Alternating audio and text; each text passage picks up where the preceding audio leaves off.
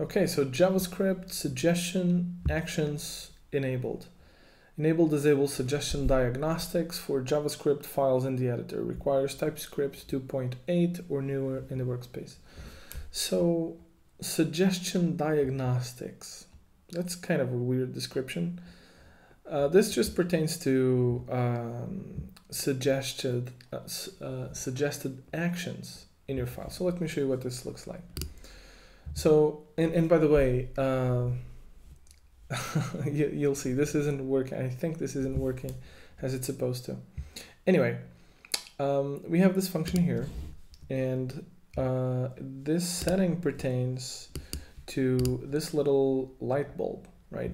So you can either click the light bulb, you can do command dot, or you can do Shift Control R.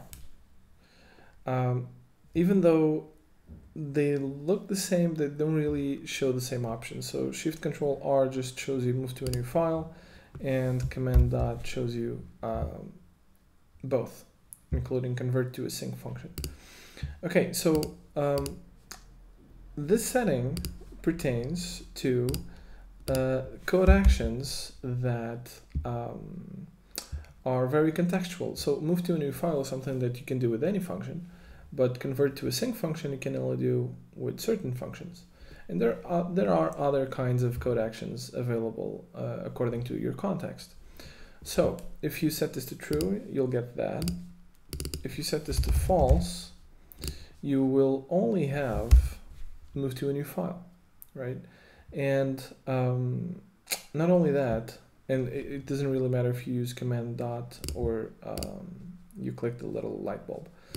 If you set it to true again, just be aware that the code actions that show up here, though they don't show up immediately, you actually have to reload your window for them to show up.